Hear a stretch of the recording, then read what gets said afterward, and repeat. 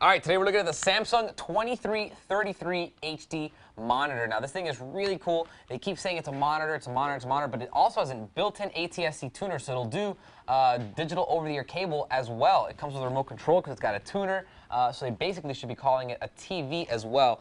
Now, this is actually a 1920 by 1080p monitor. Just some incredible video that you can play on here. Everything looks super sharp. I was looking at some HD content. I was looking at the Avatar trailer from QuickTime, and it played so well. It looked so sharp. The contrast ratio is so high, 10,000:1 dynamic contrast ratio, which actually turns into about 1,000:1 if you're doing the static way of measuring it. It has a 5 ms response time. It has a 300 nit panel. This is an incredible, incredible monitor, and it's the perfect size. It's 23. Really nice 1920 by 1080p resolution, so it's going to do your native Blu-rays and all that good stuff, no problem. And it looks really, really sharp. If you like the T240, the T260 HD, all the Touch of Color series monitors from Samsung, this is almost the same thing. It's just a little tiny bit different. If you'll notice down here at the bottom, it actually doesn't have any colors or that little clear panel. It's kind of got like this silver chrome lining down here at the bottom. Let me see if I can tilt this up so you can see it. Very similar in its appearance, but it is a little bit different. The stand doesn't have the swivel base, but it also is a little bit more affordable, and it's the resolution people might want. If you're going to be watching a lot of 1920 by 1080p video or TV or movies, it's going to play at the perfect resolution with just this 1920 by 1080. That means you're not going to get any black boxes on the top or on the sides.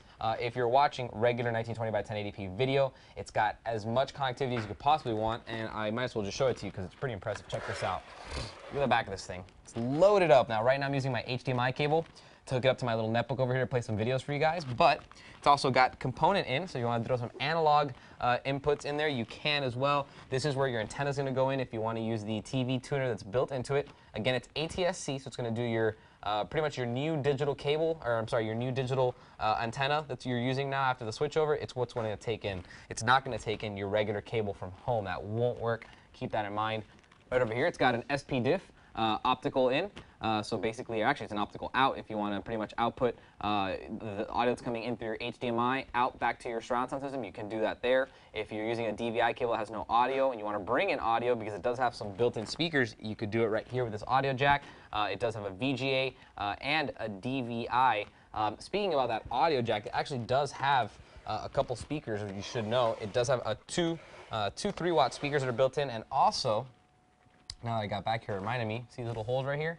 It is 100mm VESA compliant, so very easy to put up on a wall if you want to use a bracket of some sort. It's just going to fit on your wall. You can use a low-profile bracket, or you can put it on an articulating arm so you can move it. Really easy. It also, as far as movement goes, it does offer you the ability to tilt, and although it does not really swivel, it basically does because it's on a nice little bracket here, so it does swivel, but it's not really down here. Doesn't have anything. 0.2655mm pixel pitch on this, so very, very nice as far as that goes. It's got a 160-degree viewing angle, and that's both vertical and horizontal. So no matter how you're looking at it, 160 degrees is pretty much the range of viewing angle that you're going to have. So that's also pretty good. It's a little bit weak as far as side viewing angle at 160 degrees. It should be maybe like 165, 170, but it's such a high quality monitor. It's got such a good pixel pitch. It's got such a bright panel, and of course it is 16 by 9 high resolution that it actually, in the end, it makes it just great, great monitor. At 23 inches, you're not going to be standing 10 feet away looking at it from the side, so it doesn't really matter. It's going to be used as a monitor. It's going to be in front of you, and for that, it's going to look incredibly sharp, and it does. Of course, it's Samsung. They make some of the best monitors and panels out there, and they've continued to do it with the 2333 HD. Very nice monitor, 10,000:1 contrast ratio, 300 nit panel, 1920 by 1080p, 23-inch. Sweet, sweet stuff from Samsung. If you have any questions on it, feel free to email me, and I'll see you guys next time.